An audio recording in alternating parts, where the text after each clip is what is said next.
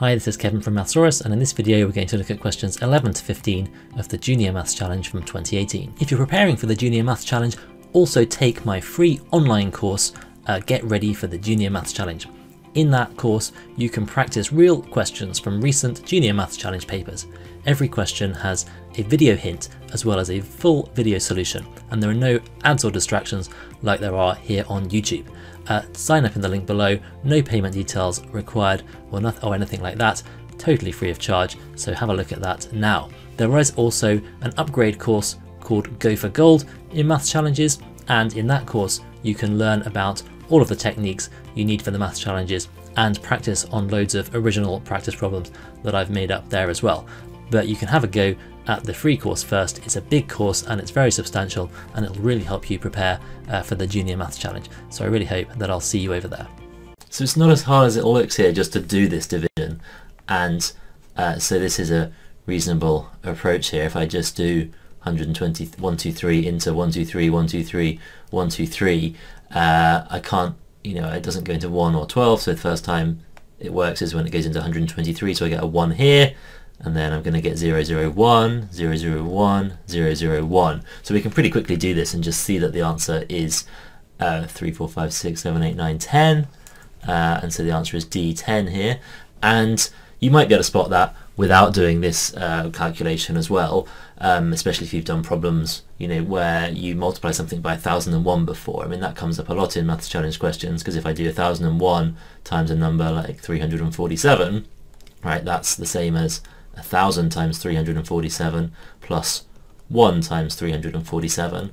Okay, so that's 347,000 plus 347. So the fact we multiplied by 1000 here, means the 347 just slots nicely on top of the zeros and gives us these sorts of repeating patterns. So where you get a product over that's got repeating patterns in like that may well have a factor that's either 1001 or perhaps 101 or 10,001 or something, depending how long the repeating pattern is here. But as I say, fast to do the division here, so why not, or super fast if you can just spot something like saying, you could also just say like what size is this roughly. So when I do this divided by 123, you could say, oh well, I know I'm just going to get like a 1 here and then some other digits, and you don't even have to work out the rest of the calculation. So you could just say it's going to be as long as this number or something if you're really confident. So neither of those methods takes too long here, so whatever you do, just make sure we get the answer D. Okay, there's a lot of information to take in this question. It tells us that PR bisects SPQ, that's this angle here, so that means that these two are the same. And it also tells us that a ratio of SPR, this one, to PRS, this one, is 2 to 3. And that's the key piece of information we're going to use first here. So the angles in a triangle add up to 180 degrees. So these two, let me just call them X and Y for now, X plus Y must have to add up to 180 minus 110, which is 70 degrees. So we've got to split that 70 degrees in the ratio of 2 to 3.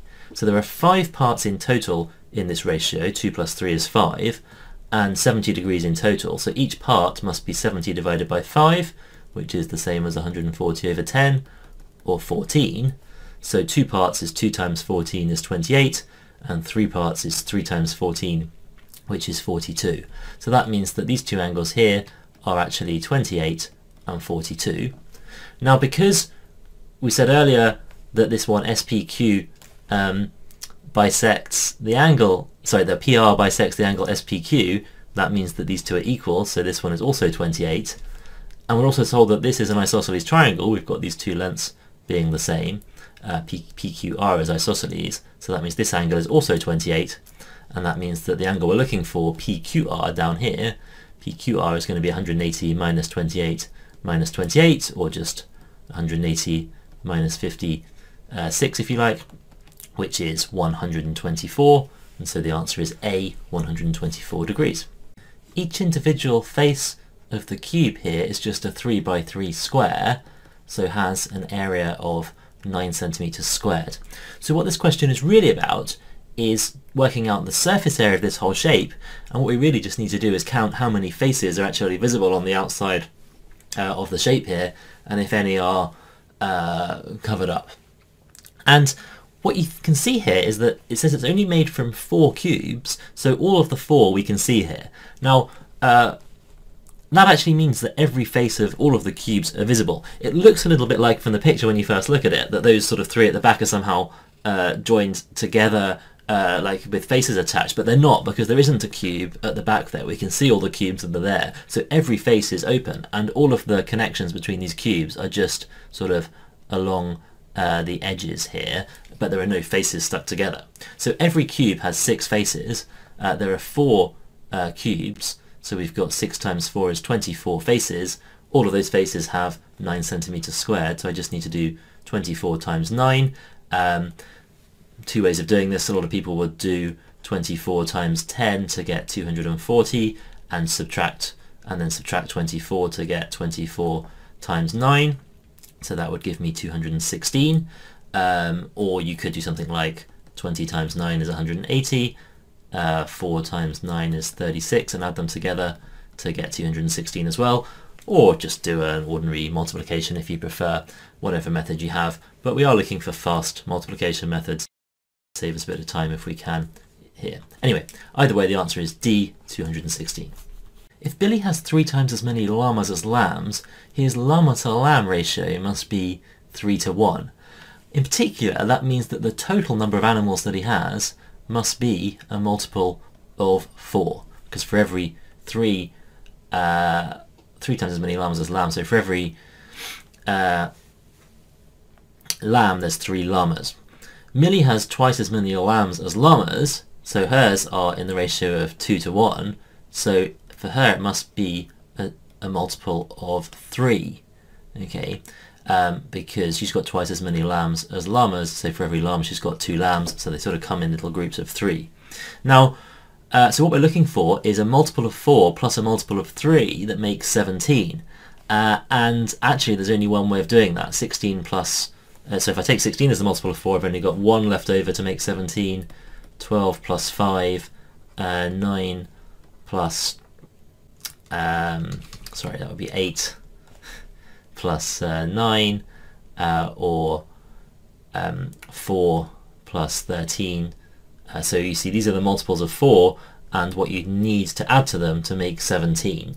And the only way you can do that with a multiple of 3 is this one, 9, so it must be 8 and 9. So it must be actually that Billy's got 6 to 2 and Millie has 9, so that's going to be 6 to 3.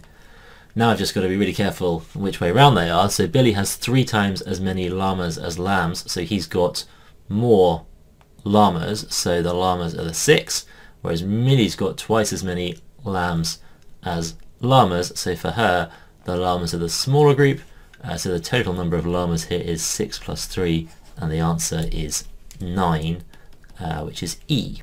So here we're trying to place these L-shaped squares on this 4x4 square. The first thing we notice here is that the 4x4 square has 16 tiles and the L shape has 3. So I'm never going to be able to get 6 on here, right? Because 3 times 6 is 18.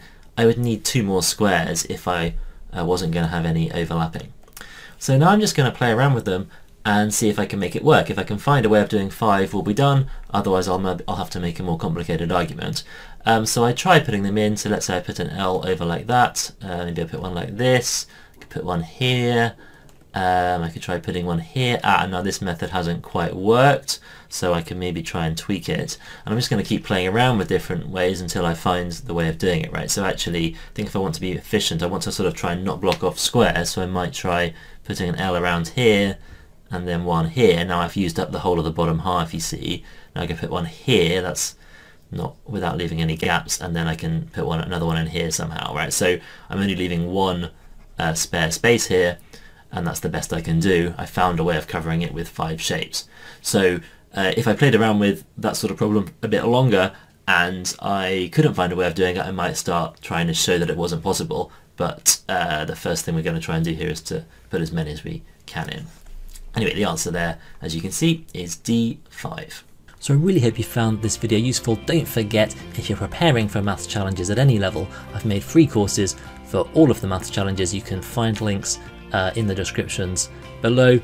Click there and sign up to those now. No payment details required, nothing like that, so you can sign up totally free of charge. There are some upgraded courses as well with some extra content. If you really want to master the challenges, you can sign up for those as well, but there's loads over there for free. So I really hope that I will see you over there soon.